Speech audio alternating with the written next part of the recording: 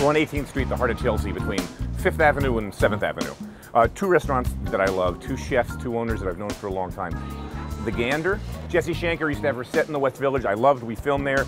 He's a super talented kid. And Rouge Tomate 2.0, they were uptown, we filmed there. I love these people. They moved downtown to a smaller, more intimate space. Pascaline, Lepeltier, master sommelier, rock star. Everybody knows Pascaline. She's a huge part of the story.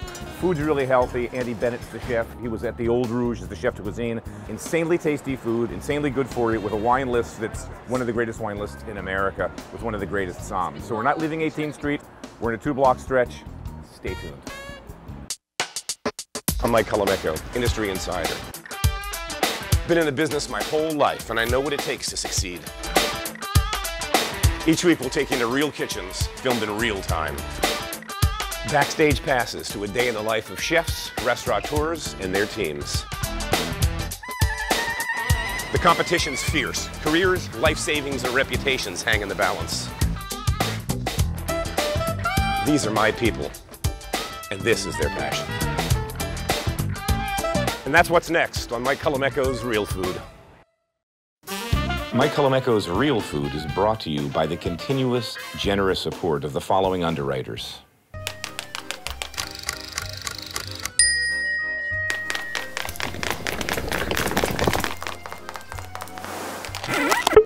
Extra virgin olive oil from Colavita, an Italian family brand. Rachel Ray's signature specialty food line, designed for preparing meals at home.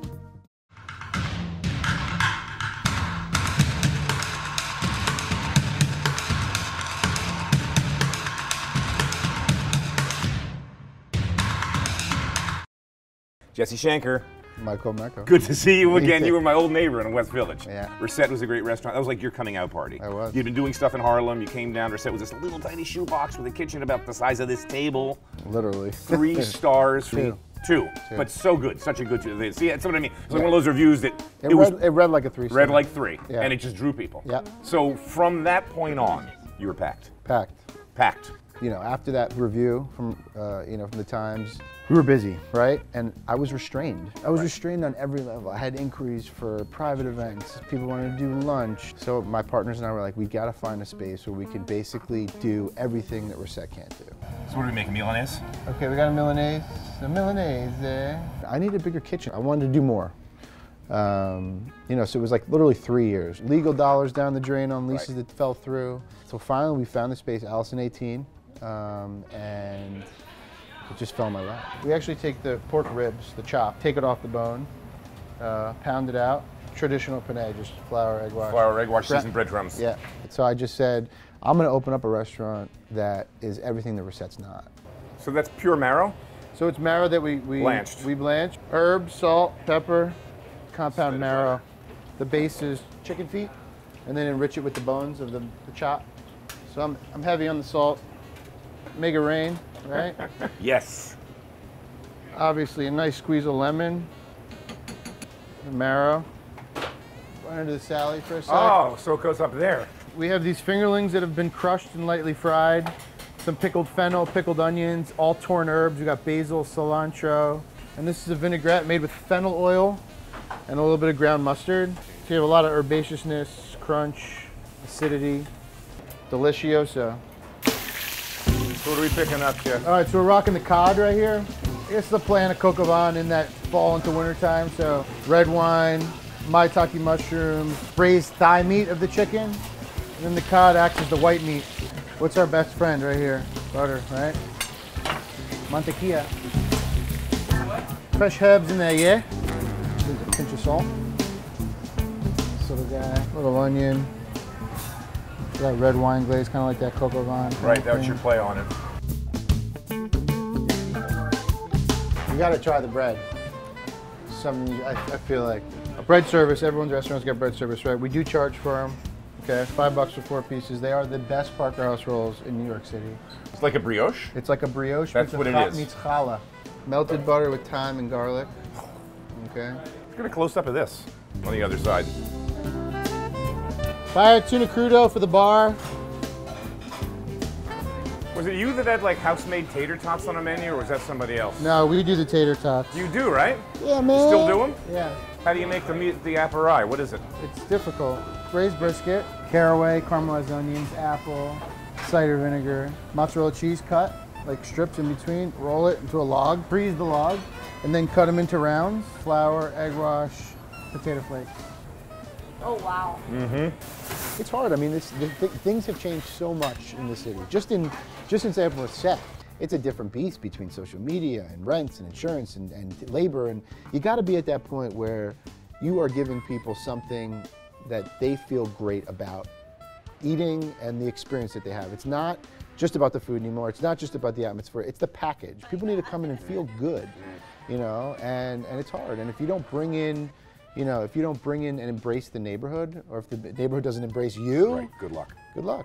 This one is our delicious chocolate pudding with a red pepper ice cream. I put a few dollops of creme fraiche.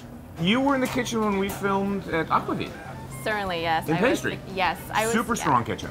Definitely. That's where I learned the most. I mean, Emma Bankston, who's, God bless Emma, guy, Yes. go girl. She had Yes. been the pastry chef, so complete badass, and then she morphed over to take over the chef job. Yes. So that pastry chef kitchen was just on fire. It was crazy. Of course, we're always on top of everything. I still remember that bird's nest ice cream thing that you made. It was like Yes. 62 Yes. elements. So it's a little simpler here today.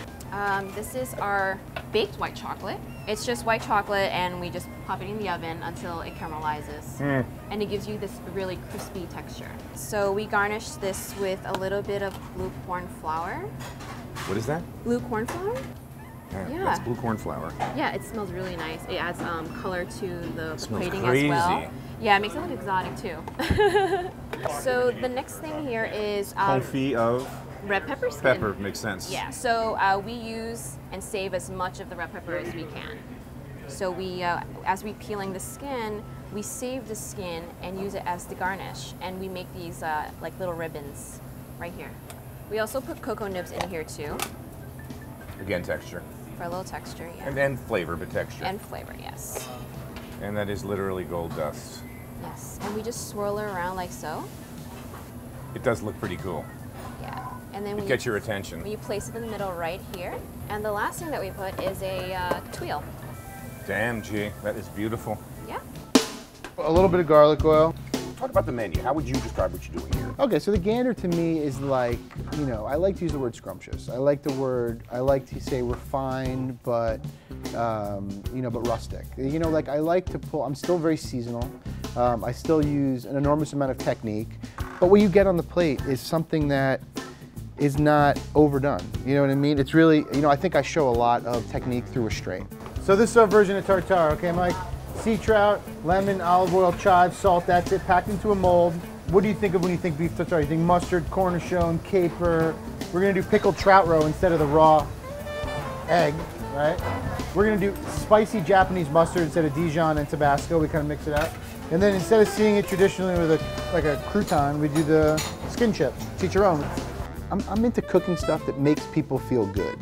You know what I mean? At the end of the day, that's what this is. Yeah, I mean, you want to fill this dining room every night. Let's get them to come back. Let's give people what they want. And which is New York's delicious and seasonal and fresh. And like it doesn't have to be like I sometimes you lose track and you lose touch of who you are and what's going on with just the struggle in New York and fighting for this and fighting for that.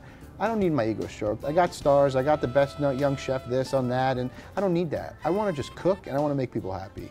And like when I see people's faces when they eat that calamari salad, that 10 years ago I'd have been like, what is that? I would never do something like that. You know, and now I'm doing it, embracing it. Forget about it. I do an amazing burger in the bar room. So I got my burger going right here, right? Cooking on the plancha. I'm gonna steam it a little bit, help cook it. Once I get it nice and rare and crispy on both sides, then I move it to the grill and lit it to get the smoke. I finish it with the smoke. It's dry aged, it's a great cut, it's a good potato roll. Everything about it is simple and delicious, but it's effing great and it nails it. When people eat that and they're like, that's the best burger I had, that makes me feel good. Bingo. 2 duck, pork, 2 bronzino. Long Island duck. We go cold pan, yeah? Cold pan. Cold pan, right on the heat. Render it slow, nice and crispy. Braised cabbage, persimmon, a little duck leg croquette with torn Brussels sprout leaves with a little bit of red wine vinaigrette. Yeah. I don't want to categorize it, but Reset was, I don't want to say more fine dining than this, but that was more tweezerish than what you're doing here, yes? It was more tweezerish. It was more, you know, I went out there and I knew that, you know, I was 27 years old. I wanted to do something, right? I opened up on this little block in West 12th and Greenwich Street. Nobody knew me, you know, and I just cooked and I took a chance. It, you know, people noticed and it took off, knock on wood. Yeah.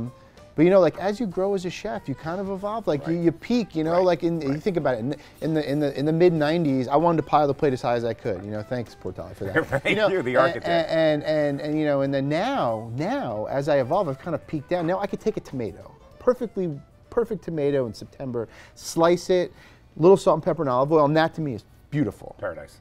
You know what I mean? And before I had to take the seeds and do something, dehydrate the skin. It's not, you know, I've evolved. You've grown up. You know what I mean? And I like to cook now what I want to cook for my family Sunday nights. Yeah, baby. We're gonna move this guy up here. You know, only cook in New York that doesn't use an oven. Little caviar. So the first time I came here, there was this salad. Remind me what it was, because it was almost the calamari salad. It was so fun. It was almost like you could have gone to like Applebee's or some place in a mall and had something similar that would have been horribly bad. Yes, I mean most of this menu. Anyway, it was wonderful. Well, That's what I'm trying to say. Yeah, it was actually an inspiration from Cheesecake Factory. Clean bowl. Clean bowl. I've never set foot in the Cheesecake Factory, honestly. I grew up in South Florida, right? Broward County. That's all it was like these big institutional, you know, chain restaurants. And I wanted to come up with a salad that texture, crunch, savory, sweet, sour, the whole thing. Right. All right, scallion, lots of scallion, black radish. So that's going to give it heat and crunch. This is where it's great right here. Grapes, man, this is crazy. That's where the sweetness comes from, right? All right, so now we have our dressing. What's the base for this? Buttermilk or mayonnaise? Buttermilk. Buttermilk. Okay. Classic ranch. But the key to the ranch dressing is we pickle eggs and then chop it up and fold it through. Okay. All right, so black pepper, all about the black pepper, right? Nice pinch of kosher salt. Nice big bowl. Toasted and salted cashews. I just crush them in my hand a little bit. So the calamari is marinated in a little bit of buttermilk, chili flake, garlic, thyme. And then this is a nice seasoned flour, cayenne, cornmeal, a little AP. Let me go right into the fryer. Whole parsley? Right, whole parsley leaves, a little bit of fennel fronds, right? This kind of just adds really nice herbaceousness going on. You want every bite to have a little mix, right? And then last minute. A little lemon to lighten it up and polish it. Done. This dessert is called Sweet Roots. It's a turnip panna cotta, carrot mousse, candied pumpkin seeds with a spice cake, cranberry orange marmalade, and ginger ice cream. How many years have you been here? This is right, so you went straight I've been here for 5 months now. And you were at Aquavit right before that? I was at Aquavit right before that. How do you like working with Jesse? It's fun? It's fun. All right. Different. Good. Big change, but I like it. And this is how we do audio when you have the kind of budget that I have. Yeah. See, we're doing a two location shoot, so the other camera's at the other location. We only have so many stick mics, and so we don't use stick mics anymore. So we have so many lavs. So this is how we do it. Yeah, this is high tech. Way. Yeah, yeah. By the way, thank you. You're welcome. Thank you. So lobster spaghetti, we got a little beurre fondue, so just emulsified butter with a little bit of chili, some garlic oil, a little bit of uni in there. Fresh made spaghetti, we make it here every day. A little lemon at the end, pinch of salt. Good to go. So, you have this great backstory that I just want to touch on it because who knew? We have this huge trouble with opioids and addiction. Yep. And our business is a really bad business. Yep. It's full of drunks, it's full of drugs, it's full of excuses. So you grew up in Florida, which is kind of the epicenter of where this started. Yeah. You're in recovery now how many years? 11. But at some point, you were like the homeless guy. I mean, you're like one of those cautionary tales that we heard about. A street kid. Oh, 100%. Walks out of his parents' house with a backpack. You read my book? I did. And for the next year, you're just that was it. That guy. Yeah, I was that guy. I was scheming and scamming. I was living on the street, waking up in mulch with bug bites on my face. And trying to figure out how to get enough money to get through the day, to push the buttons to get high. That's it. That was all it was about for me. And, you know, I hit the, you know, every time I thought I hit a bottom, a trap door would fall and I'd fall even harder. Luckily, I got arrested and I got locked up for a while. That scene you talk about. So you're in some neighborhood and you see the cops' cherries and you hear the whoop whoop, and in your brain, you're just like, take me. That was it. I won it. I was probably 150 pounds, dripping wet, track marks up my arms, and they cuffed me, and I remember I smiled sitting in the back of the cop car. And the cop turned around and he goes, "What are you smiling?" And I said, "I'm getting my life back. I'm gonna get my family back, and I'm gonna do this." As soon as I got into jail, I transferred to a facility where I could do rehab, and I took a job in the kitchen. And I started working graveyard shifts in the kitchen. I remember touching food again, smelling food. And we're talking about making bologna sandwiches and mashed potatoes out of spuds. But to me, it sparked it. And like, I flipped a switch and I ran. And I cooked. And cooking. Had you cooked before that? Yeah, I was cooking for years. That's what I thought. That's yeah. right. You had been in restaurants, and that's I was working how for the got Mango into Gang down in South Florida for Right. years, all those guys. And that's how I got into drugs, because Right. I was really I remember that guy. I was that guy. I was 15, 16 years old, working in restaurants with 18, 19, 20-year-olds, popping Percocets, smoking doobies, and like, I wanted that, and I did that. And that's really kind of what drove me down that path. But it brought me down, but it also saved my life, because, you know, the tenacity. Like, I look back and I say that addiction that I had and what it put me through, it prepared me for being a restaurateur in New York. Because it's like, you got to have some thick skin. I mean, just you're getting, you know, like in terms of making deals and just getting stuff done and standing on your feet for however many hours and never turning off. And that's the business. So, yeah. Name of the book? All or Nothing. Great book. So I just remember when that came out, I was like, holy mackerel, we got to talk about this, because we were neighbors and friends. Thank you, Jess. Yeah, great to have you.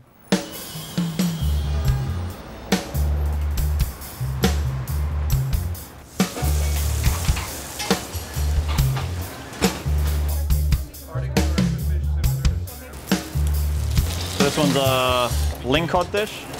So on the base we have endive marmalade, some potato gnocchi, baby gem lettuce that we just caramelize, some marinated clams and mussels, and we have a little bit of fresh red endive, wine sap apples, and a little bit of fennel fronds. And then we finish that with a fennel shellfish broth. So we have portobello mushrooms. We give them like a real hard saute just to intensify that flavor. Right, get the water out. Draw the water out. A little bit of onion. At the moment we're using watermelon radish, chopped parsley. Okay.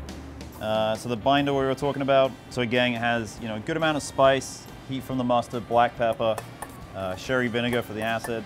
You know, a lot of what we do is about replacing, you know, trying to find ways, creative ways to add more produce into the meal. And this one really kind of came out from, you know, this idea of steak tartare and doing a, you know, vegetable version of that. Instead of going, you know, fried egg or raw egg yolk on it, we basically went with a poached egg dressing. You know, this is the fat that we are going to add back into the dish, or that kind of richness. Crispy fingerlings, garnished with a few greens. One of the things that fascinated me about the concept of rouge from the beginning was, as a chef who's trained old school, you know, how much we relied on fats, how much we relied on butter, on heavy cream, on olive oil, on salt. And then the big thing with rouge is healthy. So we have to strip that away. Talk about like how you wrapped your head around that and how it changed you. You know, in the beginning, it becomes unsecond nature. So you're very, you know, like, okay, I'm going to make this dish, and, you know, okay, I'm going to fortify this sauce with butter. And then so all of a sudden you're at the stopping point, okay, well, I'm going to take something out of this dish, what am I replacing with it to get through there, you know, to make the same kind of texture. Right, mouthfeel, unctuousness, right. So we went down the road of lots of infused oils, so we kind of add in flavor back in that way, or using those vegetable purees as bases for sauces instead of, you know, butter, cream. Man. You know, I think it's one of those things you put your spoon in, and as soon as you eat it, you want to go back in for the next bite. I just did. It's so good. Ma'am, I'm not sharing this. You get another bite. Camera guys get nothing. I am playing. We're with Pascaline Lepeltier, who's been on the show numerous times because she's a sweetheart, she's a genius, and she's a rock star in the world of wine. And after her name, it has the initials MS. Let us all bow. How many master somms are there in America today? 120 something? Yeah, it's a good question. So 120 something. How many female? We are 23 right now. 23. So you're one of 23. And just to give you an idea how hard this test is, last year in Denver, I think, the Master Somm exam, 60 some of the best sommeliers in America and Canada took the test, and how many passed? Yeah, it was very true. It was 2 or 3. Yeah, it was like last year was very tough. Last year was amazing. So out of 60 of the best somms in the country, 2 or 3 passed. Yeah. You're an MS. She's the best. So we're here to talk about the Old Rouge is where I met you. And Yeah. I was just so impressed with you, with your ability to communicate wine, be so down to earth. Do you want to marry me? Yeah, I do, would but love you're to already marry married you. and so am I, but it's the problem. Oh well. I think but we can still, the crush was mutual. we can drink wine and flirt. So, but that Rouge was, you know, a huge space. And then it closed, and the plan was to reopen down here in Chelsea, which is great. This was delayed a year or two, but you're open. Talk about that. Just how did you spend that year or two? Must have been crazy for you. You know, you just carry on the project, and you know it's New York, and New York is the best and the worst city maybe for building a restaurant. Yeah. And the rest of my time, I was fortunately able to travel a lot. You were in Loire, you were here, you're Burgundy, which is what you should be doing. I'm so lucky. You know how many people at their kind of mid-career have this opportunity to be able to really dive into their passion and let's make it happen in that restaurant. I want that people I'm meeting all around the world, I want to be their voice here in New York. What percentage of your list would come under the term, we'll use the term natural, are we comfortable with that now? I like it's a bit broader. I like Bio, organic, what do you yeah, want to use? agroecology. Like it's a list with a conscious. Going behind the organic, biodynamic, natural label because everything now has been kind of taking over by marketing and all that stuff, and just building a real relationship with all the producers we have on the list, and I would say for 90+% a direct connection with that person producing. Basically a chicken dish, so it's a heritage breed chicken. On the bottom we have a celery root puree, sunflower seed celery risotto, braised kale, charred baby leeks. We're going to finish that with basically just a chicken jus. Chef, what do we have? So we're going to do basically our version of a carrot pie. This is supposed to resemble the crust, the crumb. Yep, so kind of very full spice, ginger, those bacon spices, cinnamon, and we basically just kind of bake it, pulse it up. This, that's the carrot. Pastry cream, but again, we reduce sugar and then basically bulk it out with reduced carrot juice. Here, this would be the cream component, but we do basically a ginger-infused Greek yogurt. So it's yogurt, we're healthy, low fat. So we whip up, and then some fresh pineapple, that we're basically going to kind of mix in and garnish the top with. My idea was basically to open a nice restaurant, not a health-related or health-conscious and sustainable restaurant, but then I kind of made a connection. I say people really get more and more interested in the relationship between health and food. Hello. And it might be a good idea to create a restaurant which kind of combine this relationship between health and food and which kind of address their fears. We're basically going to go in with chicken liver. So what's this called on the menu? So this one's chicken liver. Period. Straight up. Straight up. What do we have there, Chef? A little bit of maitake mushroom. And this one's I enjoy as well because it's like that old school kind of pan sauce. Yeah, the way we learned to cook. The way I learned to cook, anyway. A little bit of Swiss chard. What was the last bit you put in?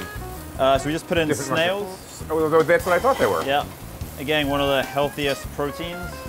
You know, the old school part. We finished with a little shallot. Shallot garlic. I used to eat a lot of liver growing up, and it was always that, you know, the smell of liver and onions. Always. Cooking and vinegar. Amazing. Deglaze with a sherry vinegar. And then hit that with chicken jus. That's just the brown chicken stuff. So we do a little bit of grits, and kind of what we do with this is replace the dairy or buttermilk here with a celery root puree. That's beautiful. Yeah, there's something insanely satisfying about glazed meat. So this we got a little parsley puree, pickled shallots. Gorgeous, all right. Here we have an avocado puree. Keeps its nice green color from a serrano vinegar. So in here we're going to take our yellowtail.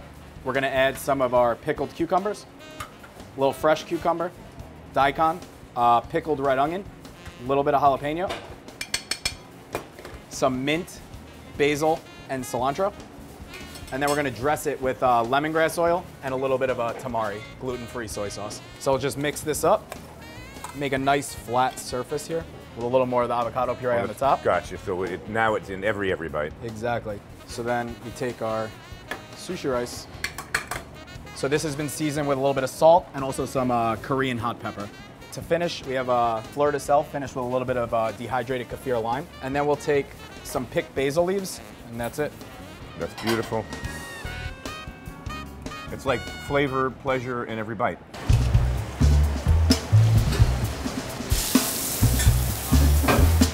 Thanks, buddy. We're filming this in 2016. It's not going to air until 2017. Yeah. In the spring, you have a book coming out with one of my other dear wine-loving friends, Alice Firing. Talk about the book and what it's about. Yes, it's like more Alice is writing the book, and I'm kind of the fearful of the career. And so she was like, oh, I'm kind of interested to do a wine book for beginners where instead of thinking about wine through varietals, which is diminishing a lot. Right, right. And or to think about just geography. What about trying to do something about the dirt and the soil type? And we are both, very sensitive to that question. When you travel, when you're in the Douro, you see this schist, and when you're in Beaujolais, you see this granite, and you're in Bordeaux, you see this gravel. And we are not going to say, oh, it's because you have schist on the soil that your wine tastes like schist. It's a whole other subject, so it's just opening a little bit the window and say, what about this way of thinking? How often do I see people are at a restaurant or people are eating and the wine gets poured and the wine's on the table and they pick it up? It tastes, yeah. It's good. So help an idiot. Wine comes to the table and what do I do? What do I want to look for? I think what you need to focus on is the structure of your wine. And the structure is very simple, is the skeleton of your wine. It's like you, your body, how you are, like are you tall, are you big or anything. And with the wine is acid, alcohol, tannin, gas and sugar. So you know how to taste acid. When you taste a lemon, you know what is lemon. When it's sweet, when it's bitter, when it's gassy, you know how to do that. When you come to my restaurant, nobody tells me I want a black currant wine with chocolate. Nobody says that. They want, oh, I'm in the mood for a light, refreshing red. Or I am in the mood with a kind of red wine with a bit of age with very delicate tannin. Or I want a big monster. Everybody talks about structure. So that's my trick. I think the wine is terms of structure. Got you. Mike Colameco's Real Food is brought to you by the continuous, generous support of the following underwriters.